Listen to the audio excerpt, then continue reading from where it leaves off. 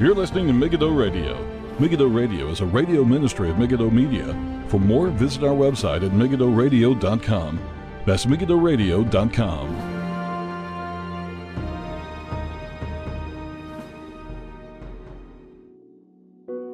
Everybody, welcome. This is Paul Flynn with MEGIDDO Radio for the 15th of January 2018. At least we hope to get it up on the 15th. You might be actually listening to this on the 16th. Normally a bit later. Normally we're going to stick to Tuesday and Saturday, but I'm trying to get this out as quickly as possible with the news and with people, I suppose, thinking about Bill Johnson and Bethel Church and talking about this, and this is the severity of what Michael Brown is doing and done and what happened with James White and all this kind of stuff. And while I wouldn't go as far as some of the criticism labeled towards them, you'd have to listen to the last program to get more on that. But at the same time, there is deserved criticism for what has happened, and I would agree with those who label what Michael Brown is doing at least, is dangerous. And I do think he's dangerously naive. That's the way I put it. He's dangerously naive and not a kind of sound teacher to go to. There's many concerns, and there's much better people. Just because somebody can get on CNN and all this kind of stuff and speak really well does not give somebody a free pass. Actually, if anything, it makes them more responsible for what they're saying and teaching. And we pray that there be more accountability. As quickly as possible in this program, because of the nature that I'm trying to get this out, it might not be necessarily an hour, it might be more than an hour, who knows, but I'm going to try and keep it to maximum an hour, no more than that. I'm going to be dealing with Bethel's New Age Theology. Now, I wanted to deal with this book on the last program, but then I started talking about Michael Brown, and before I knew it, I was about 30-40 minutes into the program, and then I realized I am not going to be able to get this program done.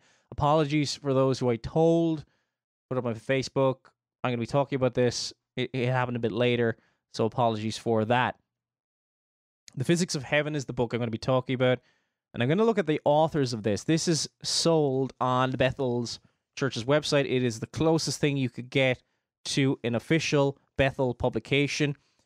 It is, written, you could say edited, but a number of the chapters are written by these two individuals. Judy Franklin, who works for Bill Johnson of Bethel Church. It says at the back of the book. And Ellen Davis. Now, Ellen Davis doesn't work in Bethel, but highly involved in the New Age, even though on a mission. Chris Volaton, who is a Bethel pastor, one of the senior pastors there, he wrote a foreword praising the book. And, but this...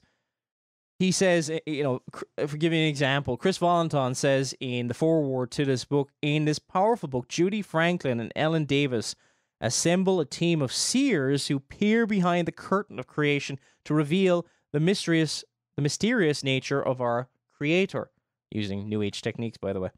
This book reads like a journal that emerged from a Holy Spirit think tank where great spiritual leaders gathered to discuss their insights into the complexities of God.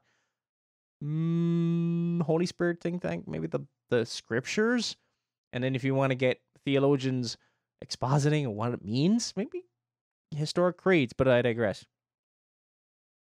Through their collective intelligence, these seers have emerged with new perspectives never before pondered. Well, that's scary. Never before pondered. What? That the New Age, and we're going to look at this in a second, the New Age has things belonging to Christianity. We need to get it back. They've stolen things from us, and we need to... Yeah, it is so bizarre. I remember the first... I read this book, I don't know, maybe about a year ago, Kundalini Warning by Andrew Strom, and he's a charismatic. He came out of the NAR. It says at the back of the book, written by a genuine insider, his book, Kundalini Warning, Are False Spirits Invading the Church? He says, written by a genuine insider, this is the true story of one of the most frightening invasions in the history of the church, and the fight to keep it out. Andrew Strom has been part of the charismatic movement for over 25 years and was deeply involved in the modern prophetic movement for 11 of those years. He is the founder of revivalschool.com and the International Revivalist. Anyway, so, and then he says, in this book, Strom traces the mass invasion of false spirits back to 1999 and shows how it culminated in the bizarre events surrounding Todd Bentley and the Lakeland revival, so-called revival, in 2008. What are Kundalini spirits? And he talks about that.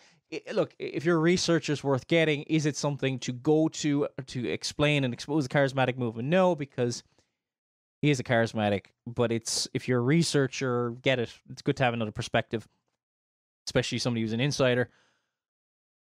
But, he's not going to be great at expositing. I mean, probably better off getting something by, John MacArthur or, sadly enough, there's not a lot of things in the modern church on the charismatic movement.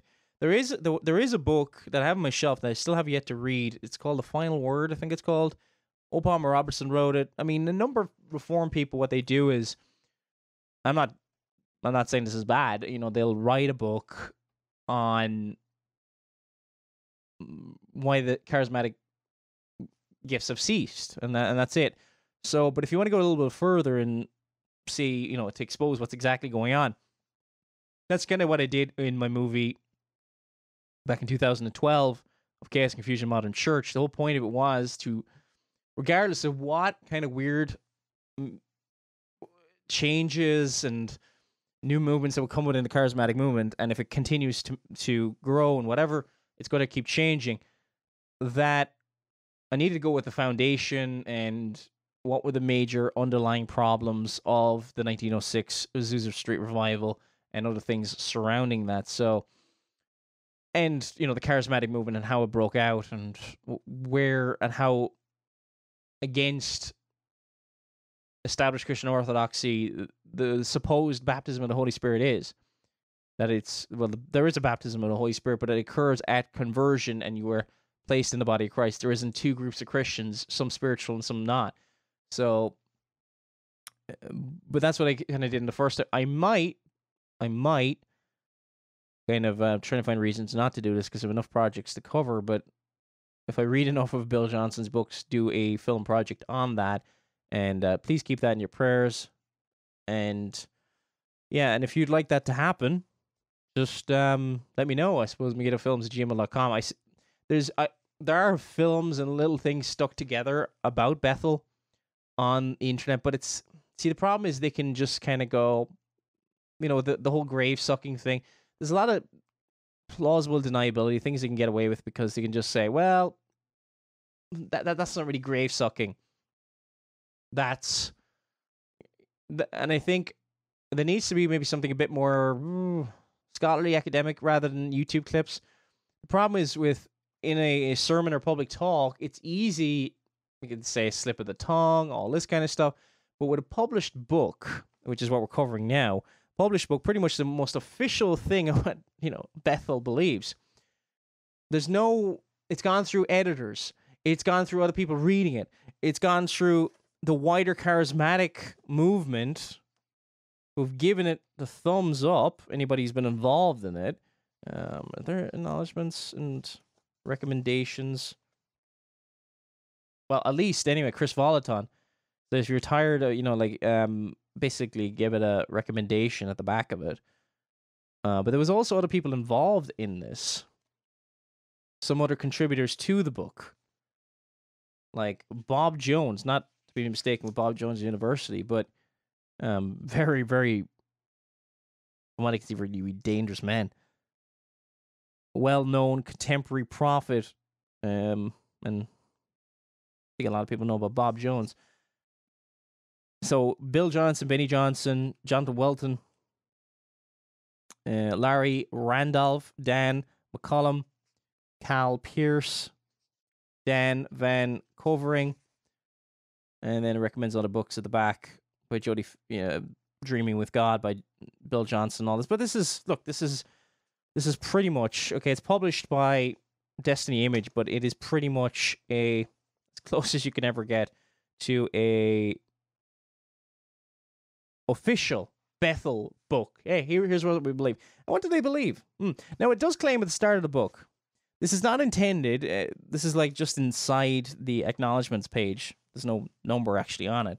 Therefore, the reader should be aware that this is information not intended as a spiritual advice, doctrinal position, or comprehensive scientific fact. So it's like saying, yeah, it's not really meant. Because why? Because there's heresies coming your way, so they want to be able to get in there first. And then it says seers emerging with perspectives never seen before. So that's a doctrinal position right there, which means that Revelation is not over. God is still speaking beyond the Bible. This doctrinal position is all over it. Page 20 as well contradicts what he's saying. Bob Jones said in his Vibrating in Harmony with God, I mean, could you get more New Age sounding than that? Vibrating in Harmony with God, he says, God recently showed me that shields were being given to different men and women. Very NAR, New Apostolic Reformation sounding. But anyway, so this is not intended as spiritual advice, doctrinal position. Look, doctrinal positions all over the place. It's not intended, doesn't matter. It is presented as such. Well, yeah, she actually found Phil Mason, who is the author of Quantum Glory, the Science of Heaven Invading Earth. He says, and he's the spiritual director, New Earth Tribe, Byron Bay, Australia. He says, but until recently, he's talking about things that they're doing in this book. It's an endorsement.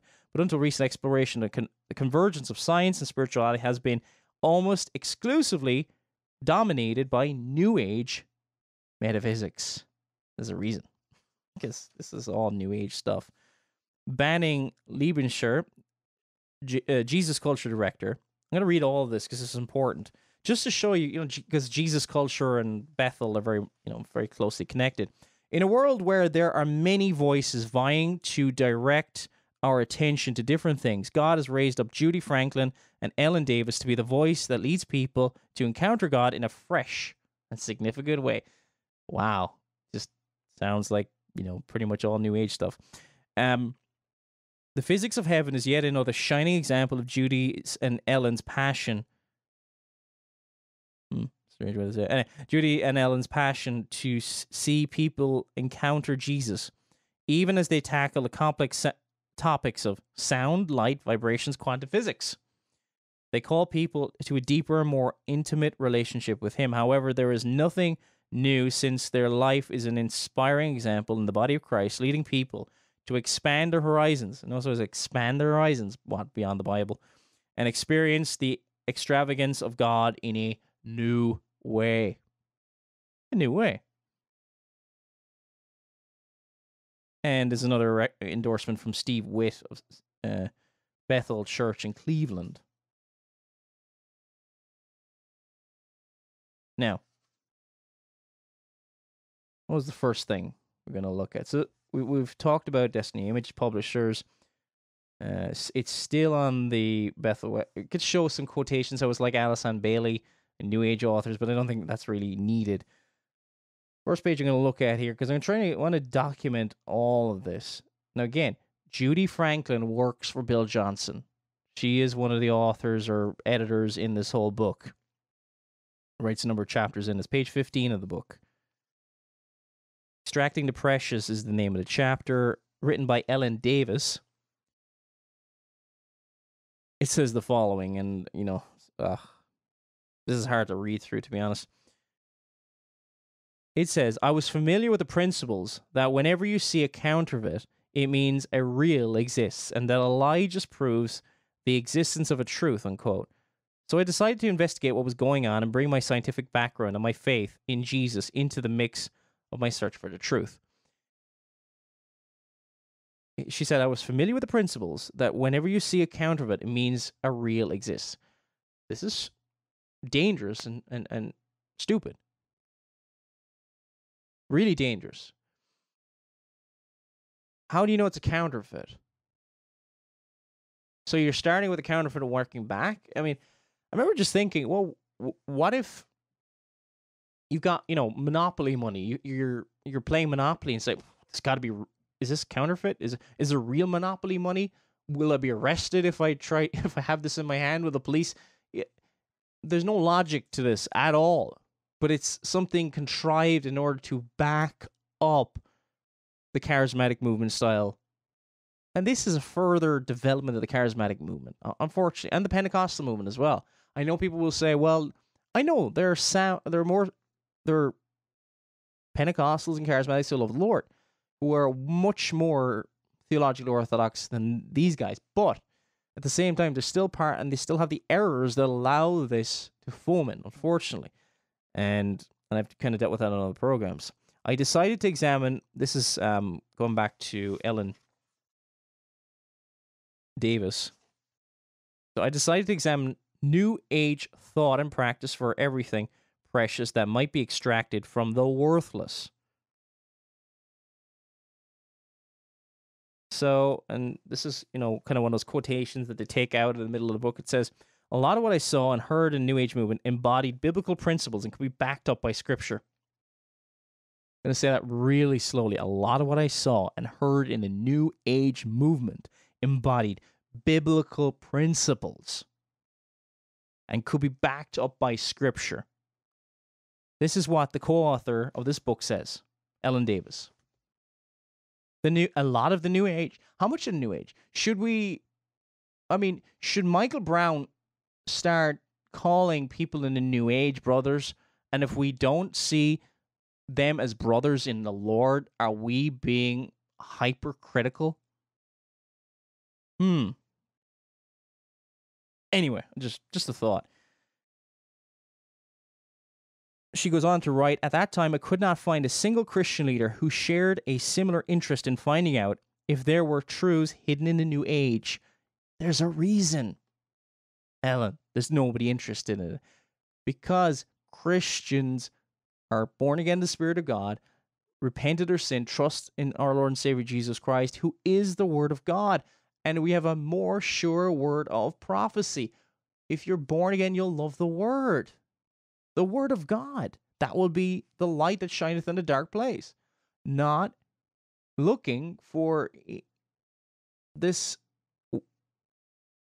confusion. If God speaks in this way, God is an author of confusion, and He's not. We know this in 1 Corinthians chapter 14, verse 33. Deeply concerning that this did not... Why? Where is the talk about this? No, I never seen much talk about this apart from this Kundalini warning book, and I'll be honest, I've yet to read. I have it on my shelf. John MacArthur's Strange Fire book. I've yet to read it. Unfortunately, silly me. But I'm going to try and get it read soon. So he may have talked about it, but I don't see much talk about this. I suppose it's hard to deal with all the heresy coming out of the New Apostolic Reformation. It is. I mean, there's very few researchers actually. I don't know. There's very few researchers in this area. There's people like, Justin Peters, who's active in this area, doing research in this area. Costi Hinn came out of, he's a pastor now. He came out of the Word of Faith. I'm not that I'm not that familiar with what research he's done because, look, I came out of Rome. I know lots of people came out of Roman Catholicism who don't know a ton about Roman Catholicism. I don't know how much Costi Hinn knows, although I've seen him a few times talking, and I was, what I heard, I was impressed with. So he did a really good job once he was on, was it CNN and a couple of other things, and he answered it really well because it's actually really difficult to go on programs, and you've only got a few minutes. I don't know. I don't even have any experience with that, but you have an idea how you're on the spot, you're asked a question. That's not easy. So, and he did well. But there's not much, is there? Because I think if you went back about 20 years ago, there was lots of books coming out. And I remember back in the 1970s, I wasn't even alive back then. But you'd see some of the books. Walter Chantry, I think he said in his foreword, it's been a while since I read his book. I think it's Signs of the Apostles, something like that anyway. That it's almost like, another book on the charismatic movement. I think, back then they were writing a lot of books. But now, if you write a book about the charismatic movement, you're really divisive, aren't you? Why are you bringing this up? Is this important? And the significance of disagreeing on this area has been downgraded massively definitely since the 1970s. a lot more sins. I remember when I lived in Italy, the church was ravished with Pentecost. There were so many weak churches that eventually became Pentecostal, sadly. But anyway, so I have to get onto this quote now. Ellen Davis, right? Now we are beginning to hear more and more revelation that is in line with what New Agers, I don't know whether to laugh or cry here. And now we're beginning to hear more and more revelation that is in line with what New Agers have been saying all along. And we are hearing more and more teaching about Christians, quote, taking back truths, unquote, that from the New Age that really belong to citizens of the kingdom of God. I cannot believe that a church... Look, I remember looking at Bethel briefly a couple of years ago. This is before I did any programs on it, and I just kind of went, a little bit of research here and there, and I just thought, this is so bizarre. Do I really need to spend much time in it? And it's so easy to do that. When you read through, I did 2 programs on Joel Osteen, and you kind of go, well, this is, right out of the gate, it's not even anything close to what the Bible says. And, isn't it obvious? So sometimes we're doing this kind of research and study and whatever, and you just maybe a bit dismissive, sadly, and just don't realize that there are people being preyed upon, especially in the word of faith, the health, wealth, and prosperity. People are sick and things like that, which is a tragedy. People are been emotionally manipulated and all this. So sometimes we kind of go, do we really need to go through this? Isn't it obvious? But it's not. It's this times in church history. We might say, isn't the Trinity obvious? There was times in church history there was a bit of mud. There was a bit of the Arian controversy. Not as clear as, but it is a clear teaching, and it is clearly in Scripture. Just to be very, very clear about that. But there's times when you kind of that debate actually took place in church history. So it is important when you have times like this, when certain things are being attacked, to bring out what's true, clear, and undeniable. But let's get to some perspective. Nabil Qureshi, who tragically passed away a number of months ago, worked for Ravi Zacharias International Ministries. And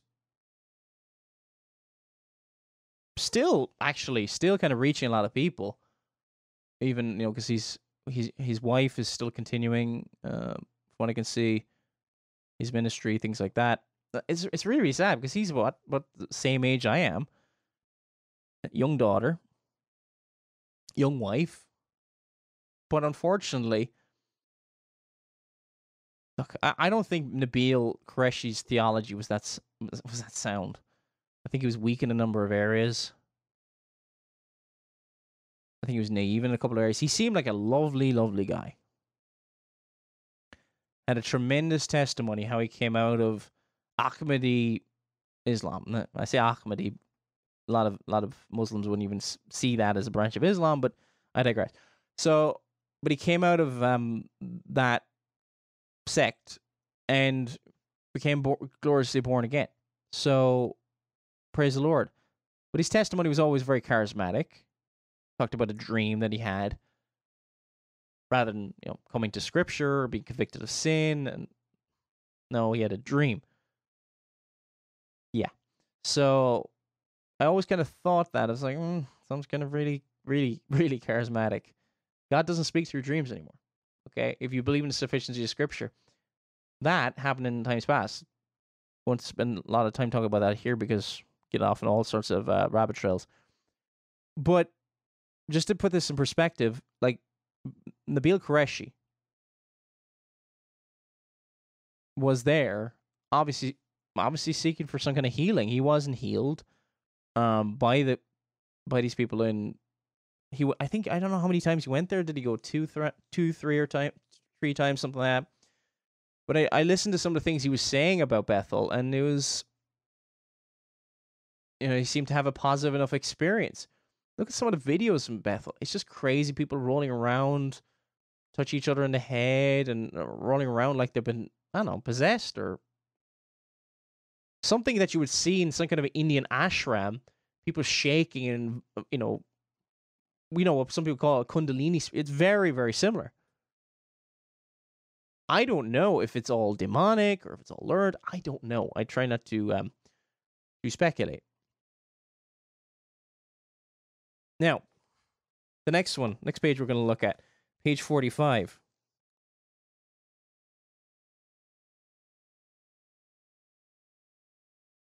I read this the last time, but I'm going to read a tiny little quote from Jonathan Welton. Says, page 45, in his like, they're all different chapters by different people. We need to be much more concerned about reclaiming all of our stolen goods from the enemy than about being afraid of deceptive counterfeits. One reason that has become increasingly difficult to discern counterfeit from the authentic is that the New Age movement has been adopting Christian language for the past several decades. I'm like, what are you talking about? It talks about they're similar. We need to get our stolen goods back. The New Age of Stolen, page 40. So it's not just one or two authors saying this. It's throughout the entire book. Same person again. He says on page 49, with all this talk about counterfeit and authentic, by now you may be scratching your head hoping for examples. The best example I found are in the New Age movement. We have been trafficking in the Church of Stolen Goods. No, they have been trafficking in the Church of Stolen Goods for a long time. They never actually kind of say exactly what they're talking about. That's probably about the whole thing. That's why often a lot of these different Bethel or some of the videos that I've seen, some of the events that Bethel have done or joined up with other things in California, it just looks like a New Age retreat.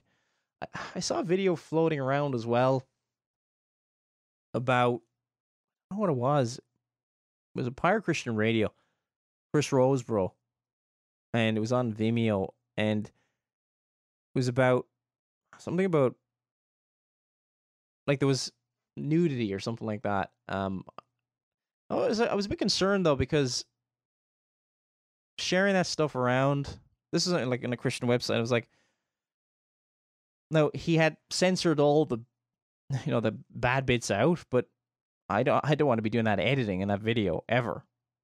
You understand what I'm saying? Because you have to see it in order to edit it out.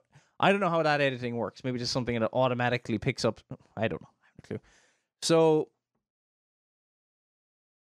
there seems to be just a kind of, the video I saw anyway that was on Pirate Christian Radio. Oh, it's just identical to the New Age. Identical. Just like some ashram with some, what's the name? Guru at the top, and Bill Johnson's the guru. Very, very similar.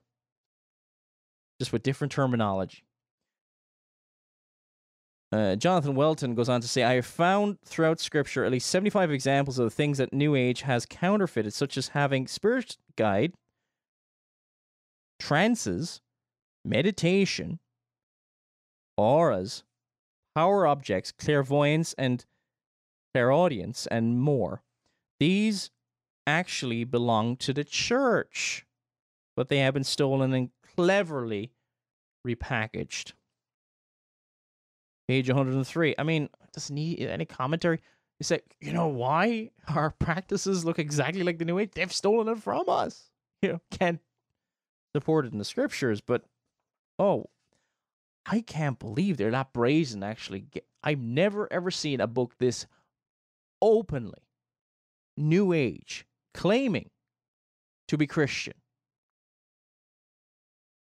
I've seen some horrendously heretical things by Kenneth Copeland and all this kind of stuff, but then I've never seen him even claim anything like this. Create a hashtag, defend this. I mean, what? No. When is enough with Bethel? Because what I fear about Bethel is Bethel has an air of respectability. I think I was watching a video Tony Miano, he's a outspoken critic of Bethel as well. Another guy who's an outspoken critic and sees him as the danger, sees as really dangerous. Because while Todd Bentley, kicking people in the head and all this kind of stuff was, for a lot of people, clearly, beyond the pale, clearly crazy for a lot of people. Well, not for everybody, apparently, but for a lot of people. And, with his marital infidelity and all this kind of stuff, his marriage fell apart. I don't know the full details on all that. But Bill Johnson's part of all that, but it just has nothing's really stuck to him because he's a gifted charlatan. He knows how to sell something. He knows how to... The other guys like Bob Jones and all that, it's just like, I saw an angel. It just comes straight out with it. Okay? But Bill Johnson, the way he talks about things, he wraps it up. He knows how to make something horrendous sound orthodox. He's like Rick Warren that way. Rick Warren is very good at making it's not about you. And then, Rick Warren's best-selling book is The Purpose-Driven Life is completely about you. God is most glorified when you get to do what you like doing, which actually sounds a lot like John Piper, now that I think about it. Maybe that's why they're close. Anyway, it's a bit scary, isn't it? It's just, yeah.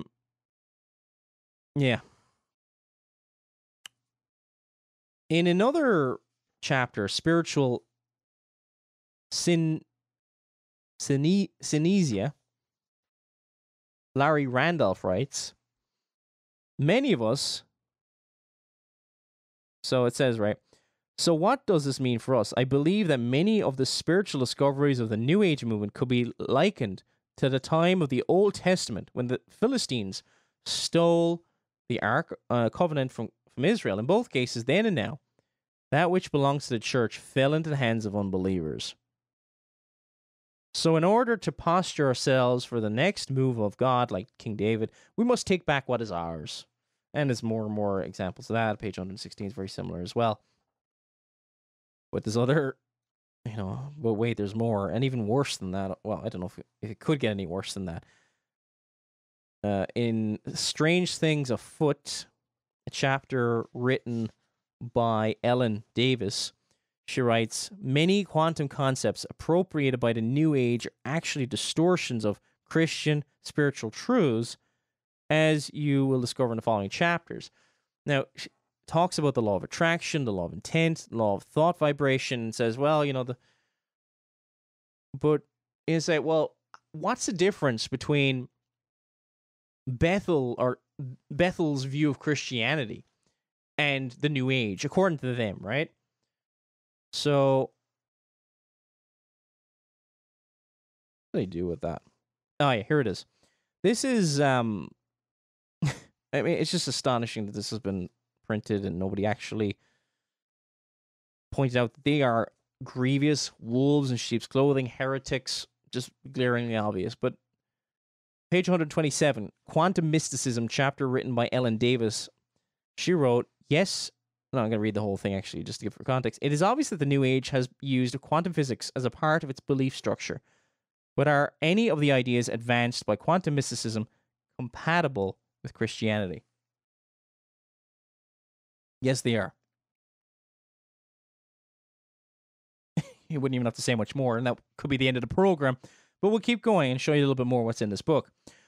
She writes, I think the beliefs of quantum mysticism are compatible with Christianity in many ways. Oh, my word.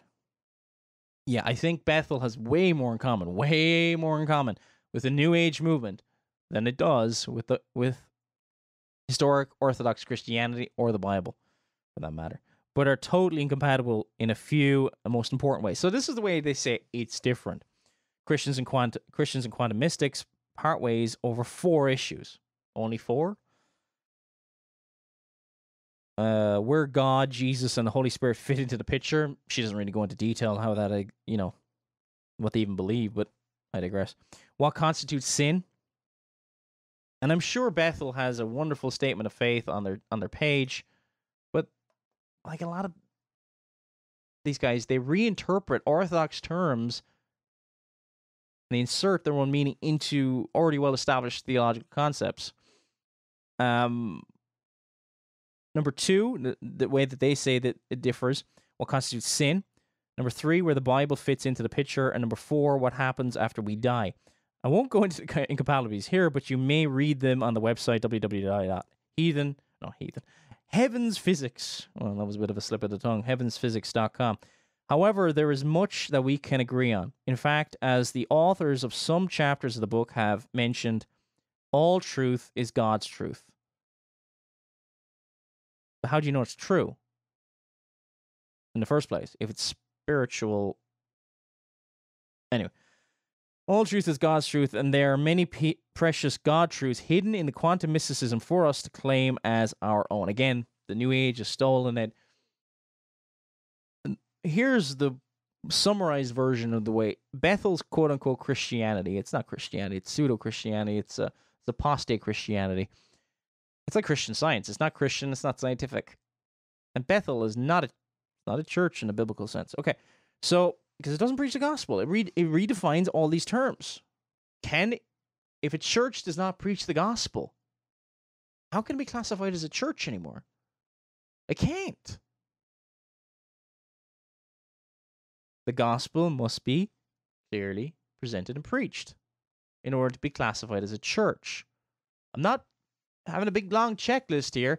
Talk about the gospel. Because there's occult, pagan, and New Age beliefs about,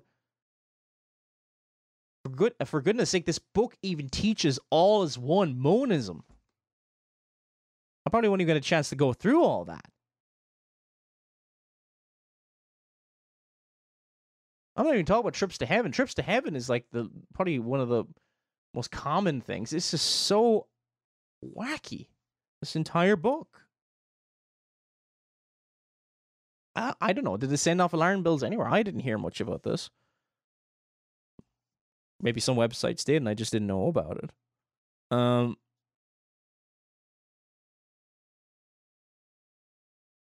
So anyway, that's it. They believe that the New Age. Let's look at some scripture. Deuteronomy 12, verse 29.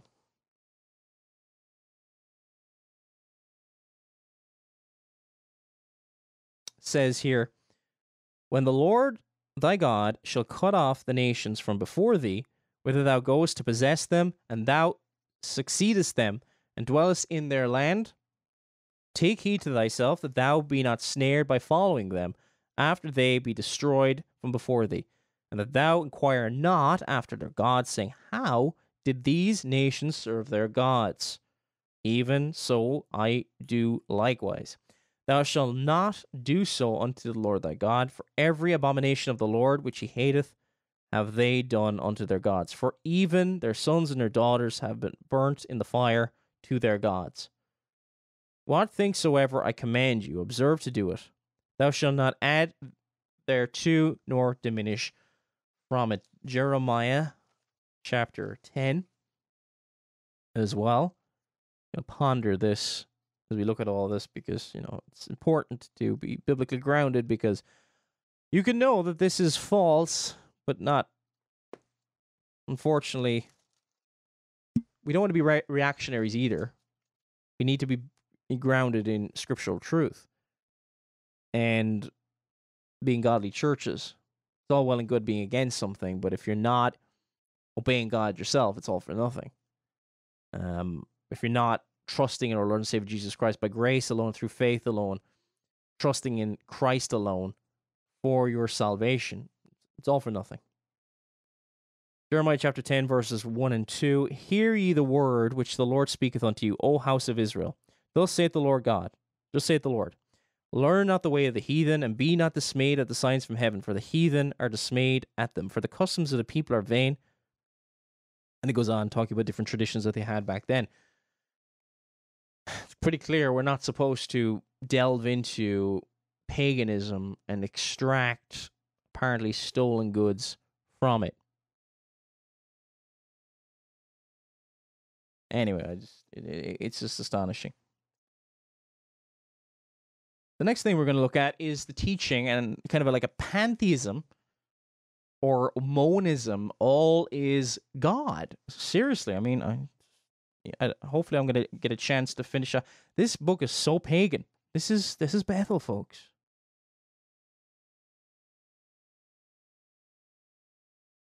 So I'm going to have to quote a number of things to establish it, because they don't kind of come out right and say it, but they develop it further and further as you go along. Page 100, spiritual synesia. I'm probably pronouncing it wrong. Larry Randolph says, and this is on page 100, being that God is a talking God, he's communicating to us nonstop with unrelenting enthusiasm. Again, the reason we do not perceive the full expression of his person is that he reveals himself on wavelengths we have not learned to recognize and receive. This is sheer New Age stuff, by the way. I remember a guy I used to listen to years ago was a complete kind of New Age mystic, and I had some weird experience. And the guy I stopped listening to after I became a Christian wasn't into the whole mystical stuff. He's a researcher. I thought that was always kind of wacky, but I heard his experience identical to this. Guy's not a Christian, very anti-Christian actually, and he talks about tapping into different wavelengths and all this. Identical. And he said that's what mystics do, and then they decode and speak in whatever language they're speaking in. That's why I have abandoned the age-old question: why isn't God talking to me? This is in the book. I've concluded that such a proficient communicator as God is speaking, quote unquote, in a million ways, his voice filling every atom in the universe. So, okay, his voice filling every atom in the universe. And then, in the next page, he says, to illustrate, everything in creation communicates: animals, rocks, trees, the wind. So you've got God's voice is in every atom in the universe. And, God speaks. Everything, actually everything speaks. Even the rocks speak. They go to, Christ, says that the rocks will cry out. Like if people, when, I think it's in Luke, they cry, Hosanna in the highest. When he's been welcomed into Jerusalem, that if the disciples don't, the people don't say, praise him and recognize him as king and all that kind of stuff and the savior, that the rocks will cry out. They take that literally, seriously. They say, "Oh, the rocks speak." Just like, no. Page 113. So just take away those two ideas. Voice fillings every atom, and he says everything creation speaks. Page 113. Ellen Davis. This is a different writer, different part of the book. Says most of that interpretation. So she goes through a chapter talking about strange things afoot. None of the things happening in quantum physics and all that, or what she says is happening in quantum physics. Much of that interpretation has been leaned towards using quantum physics to reinforce Eastern mysticism, because Eastern mystical beliefs about the nature of the oneness of all reality. Now, just to be fair to her, she does say here that this is an Eastern, she doesn't say she believes it or anything like that. And the power of human consciousness to create and manipulate that reality. Now, keep that in mind when you think of the word of faith. Oneness of all reality, I think this is taught throughout this book, by the way. And the power of human consciousness, you speak your words create. This is taught in the book, by the way, to manipulate their reality. She even admits that this is Eastern. All right? But of course, she's probably going to say it's been stolen and distorted. It even says in the same chapter, many quantum concepts appropriated by the New Age are actually distortions of Christian spiritual truths. Is oneness of all reality and power of the human conscious to create and manipulate reality the New Age teaching, a distortion from Christian original teaching? Really? We have to go through how wrong that is?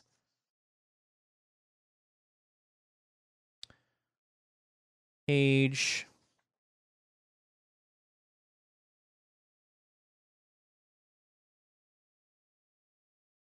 Okay, I'm trying to be really careful here. I just don't want to misrepresent what is going on and what's exactly being said. Page 131.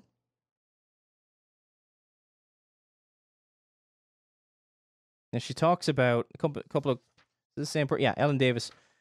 Quantum mysticism talks about a couple of different things that exist within quantum physics and all this kind of stuff. And after looking at some of this stuff, after looking at the first point, first, there is a belief that the power of consciousness to influence material reality. So power of consciousness to influence material reality. And she says it means that we have the power to create, if true, she says, if this is true, and it's clear from the rest of the book that they believe it is, that we have the power to create, manipulate, and change the reality of our world by our expectations and our intentions. That's word of faith. By our expectations and our faith. Or it can be called different things by the occult, like law of attraction and all this kind of stuff. We go to page 92. It says, Angelic Encounters, a chapter written by Cal Pierce. God began to teach me through this angel, apparently an angel visited him, of course, about sound and the power of the spoken word, because none of this is in Scripture. He goes on to say, he said that because God spoke his creative will, man can also speak words that create. So he learned this from an angel, apparently. An angel met him. He said, angels are around you, page 93, are around you to activate the revelation of the truth that you speak out into its creative form. You speak, you manipulate reality. Ellen Davis says that the power of human consciousness to create and manipulate reality. She says to reinforce Eastern mystical beliefs about the nature of oneness of all reality and the power of human consciousness to create and manipulate that reality. So she admits that we have proven the second point, the power of the human consciousness to create and manipulate that reality. It's the word of faith. And the oneness of real reality, we need to show a few more quotes to establish beyond any shadow of a doubt. Just to show you a bit more about manipulating reality with your thoughts, with your intentions, and all this kind of stuff, which she admits, Ellen Davis, one of the writers of this book, been published, recommended by Chris Volaton. Okay? Do you have any idea? This is another religion. This is not Christianity. This is not even close. This should make us really, really angry. God, truth. By faith, we can speak things into existence. Quantum mysticism, written by Ellen Davis. She says this. Christians believe that through faith, which could be considered a form of intent. She's talking about intent, bringing it back to our Eastern mysticism mentioned in an earlier part. We can affect changes in the material world. Same thing as the Eastern mysticism, as the word. It is word of faith. Christians don't believe that. Heretics believe that. Heretics teach that. But Christians don't believe that.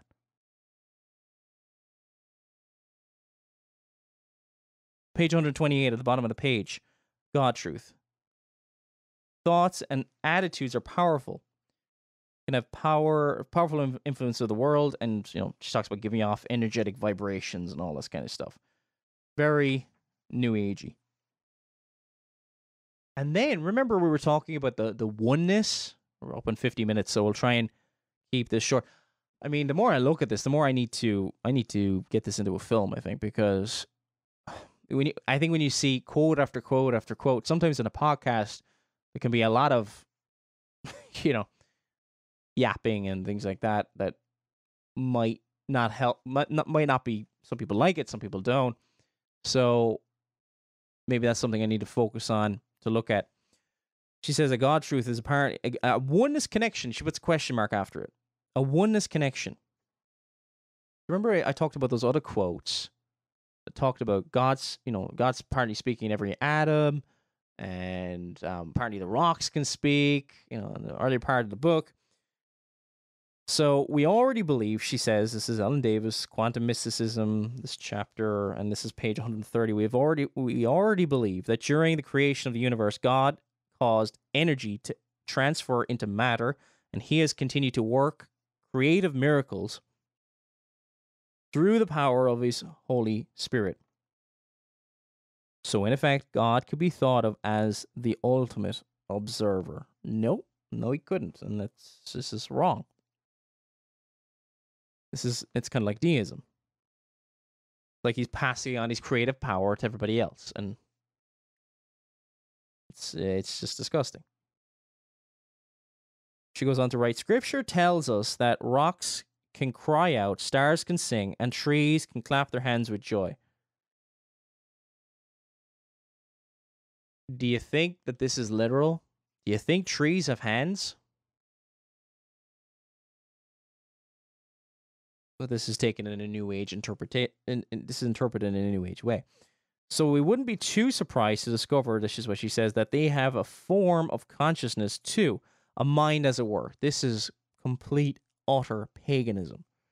Next paragraph. We also know that we all share some mystical connection with each other, with all things, and we all know this apparently, she says, with all things and with ultimate consciousness, because we've been unexplained experiences connecting like feeling somebody else's pain.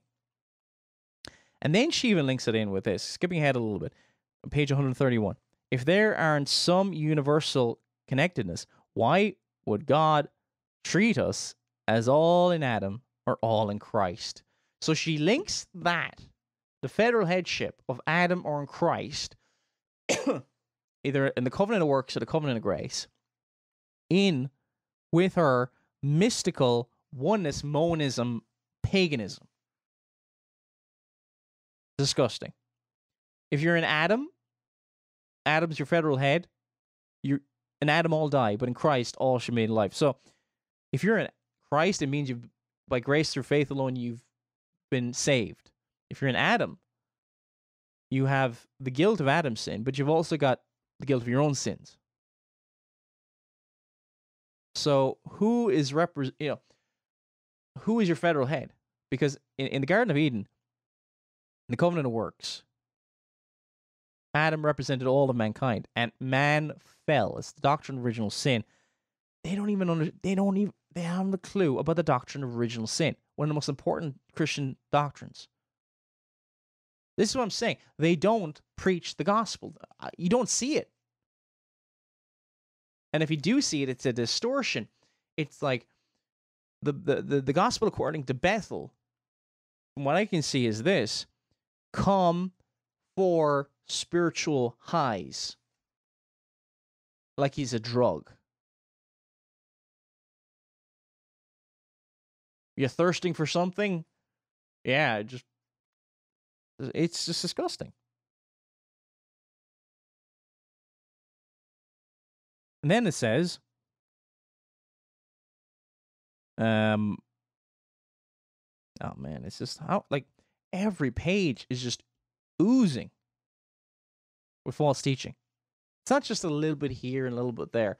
It's not even like Bill Johnson's book, God is Good. Like first 50 pages go, oh, some of that's a bit off. Then page 50 to 100, and it gets a little bit worse. Then page 100 onwards, it's like the gloves are off, and I'm just going to show you what I believe, because it's really, really bad. Because he takes his time.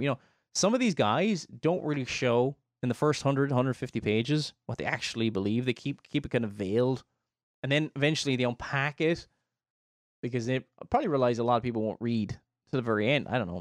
Maybe that's an intentional strategy or not. I don't know. Probably is. But this is just blatant, from cover to cover.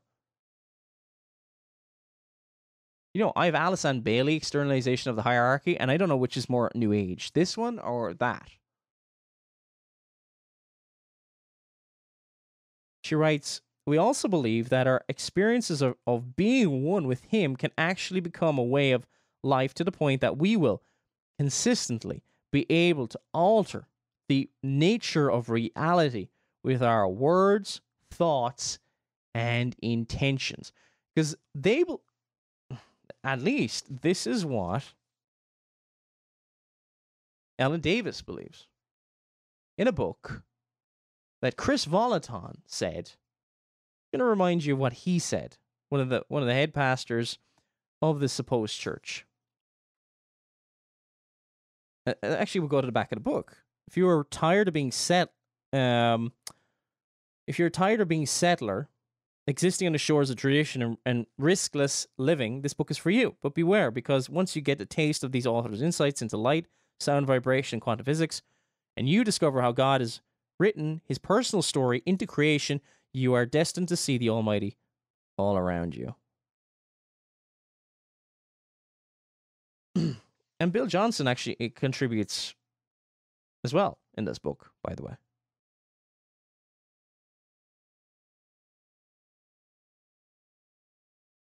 I don't know what else needs to be said. They teach so far. We've looked at two things. Sorry. Serious by themselves, just to prove it's another religion completely, entirely. Apparently, well, what Bethel says is spiritual practice and all that. Well, it's been stolen by the New Age, and we want it back. So we're going to be going to the New Age for stuff. And the other thing is, all is one. And if we're tapped into whatever God wants us to tap into, we can consistently be able to, quote, alter the nature of reality with our words, thoughts, and intentions. Complete, utter New Age, not Christianity.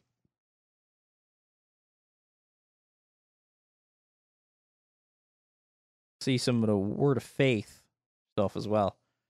You can speak thoughts into existence.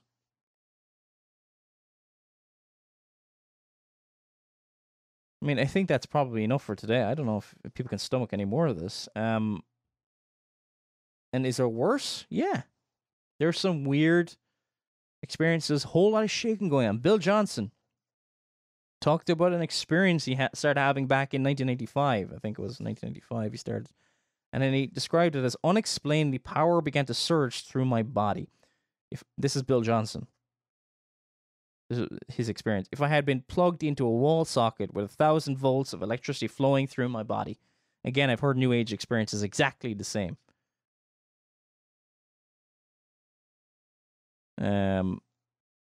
Benny. Yeah, and do you know how he says he knows it was God? He says, it's difficult to explain how exactly one knows. This is on page 150. The purpose is Bill Johnson now. The guy who was on Michael Brown's show, got whitewashed by Michael Brown. It's difficult to explain how exactly one knows the purpose for such encounters. All I can say is that you just know. You know this purpose is so clearly that every other reality fades into the shadows as God puts his fingers into one thing that matters to him. You just know. Well, Jeremiah 17:9. The heart is desperately wicked. You're going to trust your heart? A little bit later, he says the power surges didn't stop. They continue throughout the night and weeping and praying. Benny Johnson, who apparently pastors, which is not biblical at all, with her husband Bill. Two things sign that the church has no interest in what the Bible says. The homosexual movement, if it accepts that, very clear that the Bible rejects anything outside of one man, one woman for life as what the Bible talks about, the only sexual intimacy that's allowed. Period. End of story. Any outside of that is sin. It rejects that and says that it can be man, woman, woman. Even worse, that homosexual pastors and all this kind of stuff. It means they don't care what the Bible says. They don't care. They're unregenerate. They have no interest. The same with female pastors. The Bible is explicitly clear that a woman is not to usurp authority. Actually, a couple of shows ago, I did a program on it, responding to a supposed female pastor on some of the arguments that she uses. There's no arguments. This is not an in-house debate. It's not an in-house debate. It's an apostate. It's dealing with apostasy, outright apostasy. Benny Johnson talks about her experience of being drunk, quote unquote, drunk in the Holy Spirit, unquote. She wrote, "What happened next changed my life forever." Kind of a, some meeting. And I'll always be grateful to that man for his drunkenness. So the accusation of drunkenness was wrong in Acts chapter 2, by the way, and they weren't drunk at all. He and I made eye contact, and Peter actually referred to it, said early in the day, I can't remember the exact term, but he and I made eye contact, and he headed straight toward me, and he reached me, he touched me with his finger on his forehead. That was all, and that was enough. A holy current went through unto me, not just on the outside of me, but on the inside as well. Then she talks about she began to, shake violently. Electrical shock apparently was, she was plugged into an electrical shock called the energy of heaven. Carl Pierce also has an experience written down, talks about a tremendous jolt of the power of God, that my whole body began vibrating as if an electric current. What else? Other strange experiences. This is a chapter at the end called Whole Lot of Shaking. What did they say? What's the difference between Christian seeking of this kind of stuff and New Age stuff? Well, they just say, well, if you're a genuine believer, you're okay. Don't be afraid of the counterfeit. Even though they even admit at one point, I can't remember the exact reference, that a woman, and he's kind of a New Age person, claimed that she had an interaction with Jesus. A lot of people in the New Age as well have their New Age Jesus. That's what Bethel is doing, by the way. They just tell you whatever you want to hear. Somebody like Michael Brown will get him on and say, hey, you don't believe that, do you? And they say, no, I don't believe that. Yeah, because somebody who deceives and dupes people by dumping gold dust or glitter or whatever it was from the AC, from the ventilators or things from the roof, whatever you call them, from the air conditioning. I can't even remember that word. It's kind of later. Somebody who's going to do that isn't on a radio program likely going to tell you the truth. Benny Hinn is likely going to lie to you.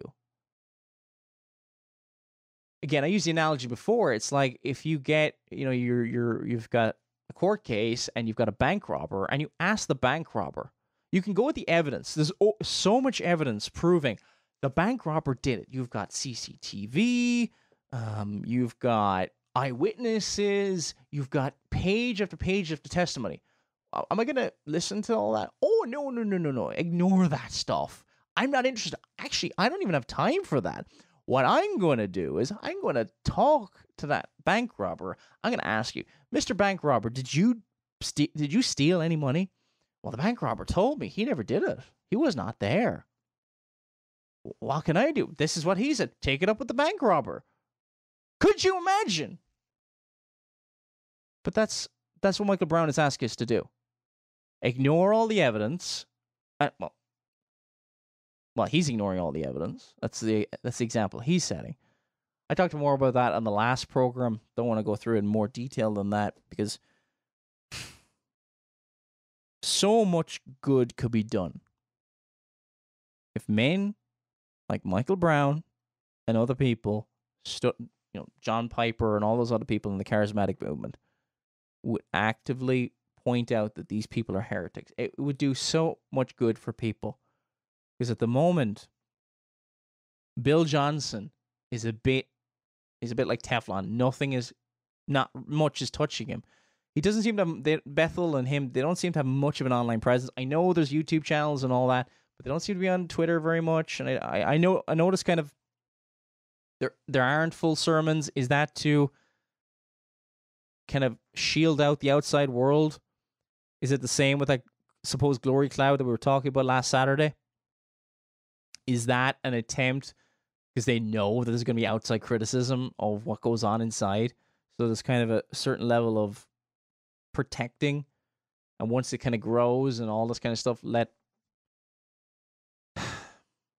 enough evidence here in just this one book to say the Bethel Church, Redding, California, is not a Christian church.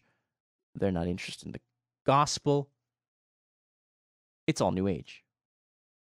I never thought, sometimes you get things and you maybe refute it, or show that you might even say it's not even Christian and this is really dangerous, this is horrible, it's Pelagian. So no, this is complete New Age.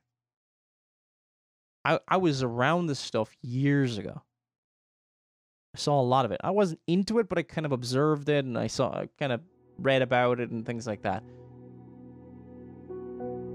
And unfortunately, when you follow an experience, when you're going for spiritual highs, eventually, what the charismatic movement offers you, like some kind of a drug, isn't going to be enough. And just like for some people, like how, maybe there's, they start off with one drug and then have to go to something stronger and more destructive, and here, more destructive to their soul. Pray this has been a blessing. Any questions, megiddofilms@gmail.com. Talk to you again soon.